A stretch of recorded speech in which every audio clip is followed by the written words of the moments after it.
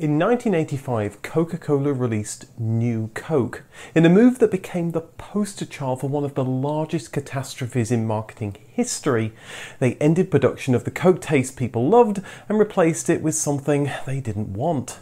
Just 2 years later, Ford nearly followed Coke with a Japanese-engineered front-wheel drive Mustang that didn't even have an all-American V8. Thankfully, wiser heads prevailed, although in a rush to find a new name for the car, Ford did use a pre-approved name that sounded more like some sort of medical device. So why did Ford approve a Mustang replacement customers revolted over, and what did they think of it when it was launched?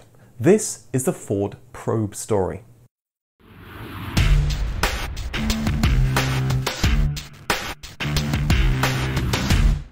In the 1970s, high fuel prices had sent shockwaves through the car industry. Fuel economy was in vogue, and with interest rising in low-drag cars, Ford charged in-house stylist Don Kopka to produce a concept. A World War II veteran, Don had done the first Mustang restyle in 1967, but had made a name for himself in the 1970s, reducing the drag of existing cars, improving their fuel economy for minimal cost. The result was the Probe 1 concept that used the chassis from the 1979 Ford Mustang and a turbocharged 2.3-litre engine. Ford's design house, Gear, would help with the styling, producing a sleek body with a drag coefficient of just 0.25. Inside, the car was luxuriously bedecked in tan and fire engine red, and for some reason had a comically large automatic gear shifter. Ford must have been happy with Don Kopka's creation, as they promoted him to vice president in 1980. They also ordered a second Probe concept, this time a 5-door hatchback that looked much closer to something that would be seen on the road. But Ford pitched this car not as a hypermiling wonder, but as a car steeped with safety features. The next Probe concept wouldn't come from Detroit, but from Ford of Europe. If you think the car looks familiar, it's because it was a warm-up act for the 1982 Ford Sierra and signalled the dramatic styling shift Ford was about to make. The motoring press greeted it with warm praise when it was launched at the 1981 Frankfurt Motor Show, and Ford must have taken that as a good sign for the Sierra. How wrong they would be. The new concept was quite a feat. Ford had created a spacious 5-door hatchback with the same low drag as the low-slung Probe 1. It achieved this by filling in every nook and cranny to make the car as smooth as possible. The interior was no less radical, both on the drawing board and in reality. The shape of the Probe 3 would not only impact the Sierra, but the upcoming Ford Granada and Scorpio restyle, and to a lesser extent the North American Ford Taurus. It was with this backdrop that Ford started planning its Mustang replacement. Work started in 1982, and it was quickly decided to make the new car front-wheel drive. Many cars were starting to power the front wheels, including GM's next Pontiac Firebird and Chevrolet Camaro, and there were cost and weight savings by going this direction, rather than the Mustang's traditional rear-wheel drive setup. But Ford's work was halted in 1983, when it was decided the new Mustang would be part of a joint development with Mazda. After Mazda needed bailing out in the early 1970s, Ford had bought a minority stake, and by 1983 it had risen to 25%, so there was interest from Ford in reducing costs by working more closely with its new partner. Mazda were producing an update to the 626 and had plans to produce a 2-door coupe using the same chassis that would be called the MX-6. Sharing platforms between cars of course made economic sense. The 1979 Mustang had used a chassis used by several other cars, and so basing a new Mustang on Mazda's 626 platform made sense. And with Mustang sales falling, wouldn't shaking the formula up a bit make sense? By the early 1980s, American-made cars were seen as unreliable, with Japanese cars seen as solid and dependable. It would also allow Ford to compete with Japanese upstarts such as the Toyota Celica, Honda Prelude and Nissan Z cars. In a first, the Mazda 626, MX-6 and the new Mustang would all be built in Ford's backyard. Japanese technology and know-how would all be coming to America's automotive heartland. The Mustang was known for its V8, but with the advent of fuel injection and fuel economy concerns, plus having a smaller engine bay, they decided to go with Mazda's 2.2-litre 4-cylinder and Ford's own 3-litre V6 that would soon feature on the Taurus and Aerostar minivan. This would give the car similar acceleration and top speed to the existing Mustang, but despite smaller engines and fuel injection, the fuel economy was surprisingly not vastly improved. With Mazda working on the mechanicals, Ford turned its attention to the body. This would be designed by Toshi Saito from Ford's North American Design Center, but his first design was rejected by Ford's management as something that would date too quickly. His new design had a low front that Mazda's engineers weren't keen on, as it would involve lots of chassis rework, but Ford pushed the design changes through. While work started on the Mustang's new look, Don Kopke's team was working to create new probe concepts. The 1983 Probe 4, again created with the help of Gear in Turin, would be Ford's first car developed on computer.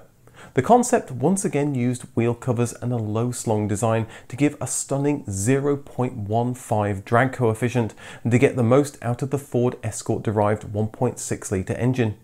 And to give the car such a low front end, the engine was rotated 70 degrees. Active suspension would raise the rear and lower the front at highway speeds, and a movable front spoiler would help fuel economy. But it wasn't a realistic vehicle. The windows wouldn't roll down, the 70-degree tipped engine needed a special casting to make it work, the front suspension had to be cut down, which would likely impact the travel, and the car used skinny tyres to reduce rolling resistance but reduce the all-important contact patch in case of emergency avoidance manoeuvres.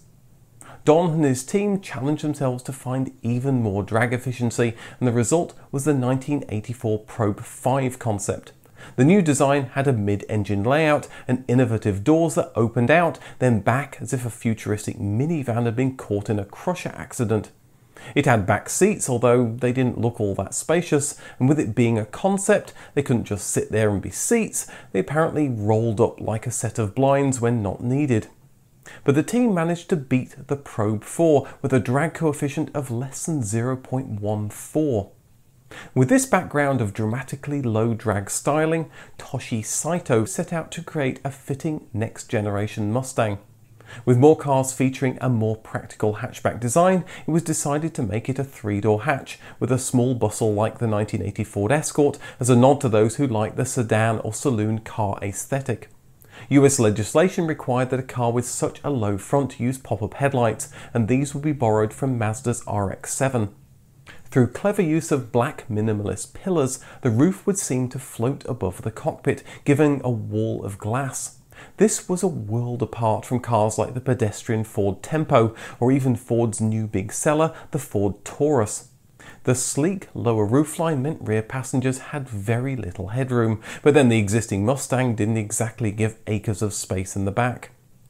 This was an amazing design, reminiscent of the Probe concepts, and had a low drag coefficient of just 0.31, but it was a dramatic departure from the existing Mustang. After the New Coke backlash, the old formula had been marketed as Coke Classic, and Ford intended to assuage existing customers by selling the existing Mustang as the Mustang Classic, with the new car being the new Mustang. But Auto Week broke the news of the new car in April 1987 that caused outrage in the loyal Mustang community. The Mustang was an all-American V8 icon, and Ford was trying to palm its customers off with a front-wheel drive Japanese V6 reheat with styling that didn't remind anyone of Mustangs of old. It even had a fuel economy meter.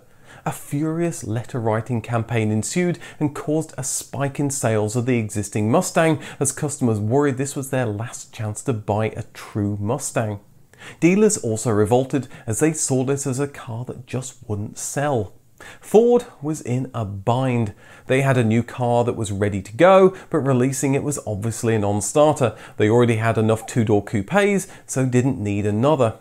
The answer, of course, because you know the name of this video, was to rename the car as the Ford Probe, after the series of design concepts and the fact that this was one of Ford's pre-cleared names for worldwide use. The existing Mustang would stay on dealers' forecourts. The car that lost out in this game of musical coupes was Ford's low-selling Escort EXP that was axed in favour of the Probe.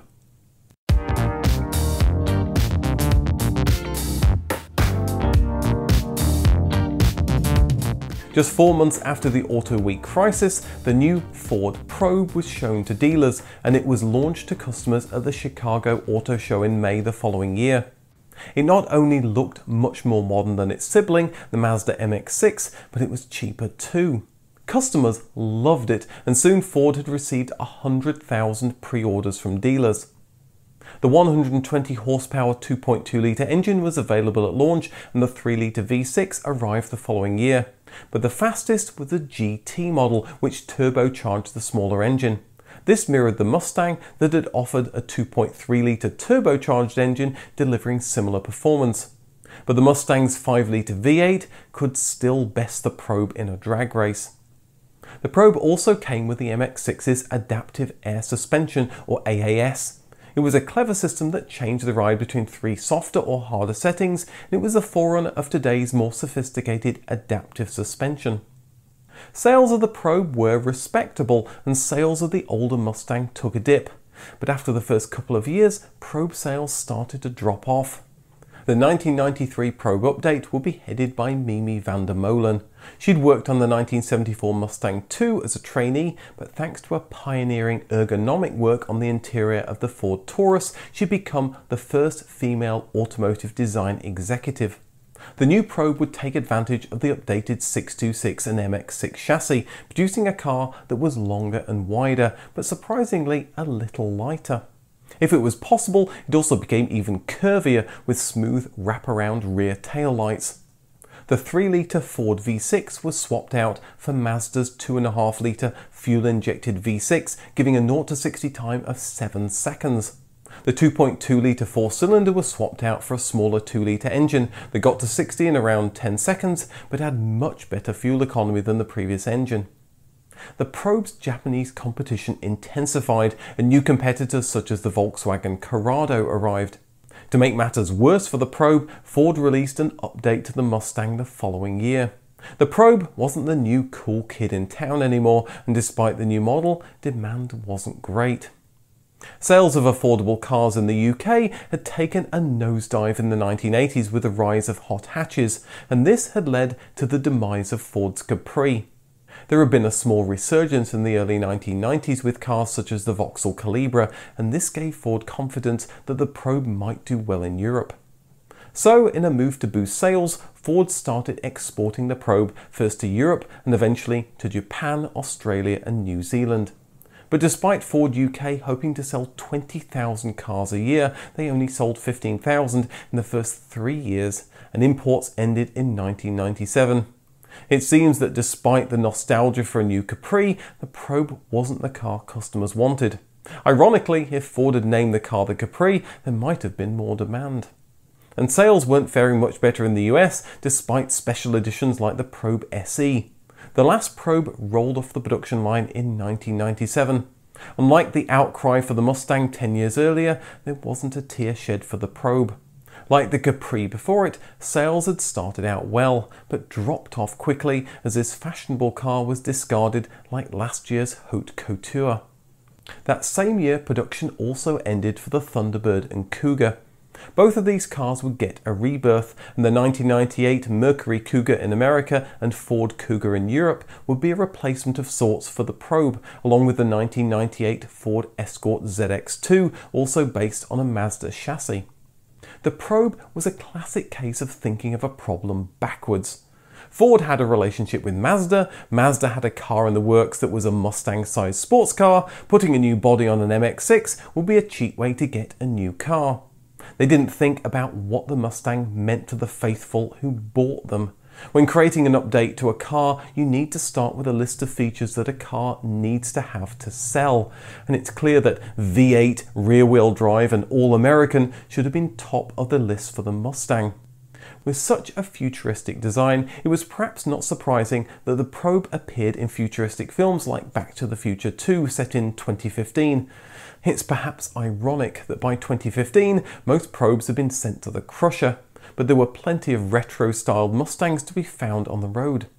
The Mustang refused to die, and although the mid-90s replacement wasn't the all-conquering car customers hoped it would be, it would improve into the 2000s and keep the Mustang name alive. New versions wouldn't focus on dramatic new styles like the Probe, but on design elements that harken back to the original Mustang.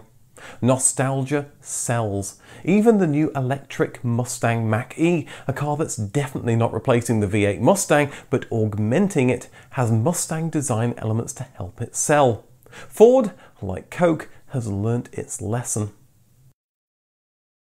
They also ordered a second probe? No, it's not a probe, it's a probe. And to give the car such a low front end, the car was rotated. The whole car was rotated 70 degrees. Probably not. And Ford intended to assume. That's not a word I expected. The existing Mustang would stay in dealers' forecourts. In them? Or are they going to bury them? The 1993 Probe update will be headed by Mimi van der Molen. Mimi van der Molen was headed by Mimi van der Molen. The 1993 Probe update will be headed by Mimi van der Molen. She worked on a 97 Ford.